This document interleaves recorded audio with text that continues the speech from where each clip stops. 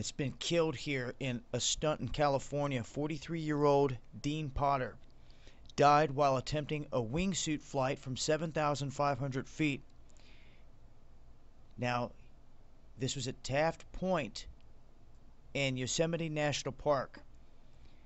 They also state that Graham Hunt also died.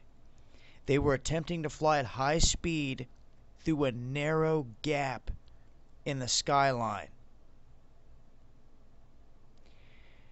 They're not giving any specifics. It sounds like they may have hit head on with either rock or the mountain. I've seen this attempted successfully before, where a guy shot that gap, that hole, and went through it. I'm not sure if it's the same one, but it was a crazy video that was on YouTube of a guy doing that, jumping out of a helicopter and going right down through this hole. It looks like these guys unfortunately didn't make it. They said that the bodies were found soon after contact was lost and that no parachutes had been deployed. Now, this guy was a hugely innovative rock climber.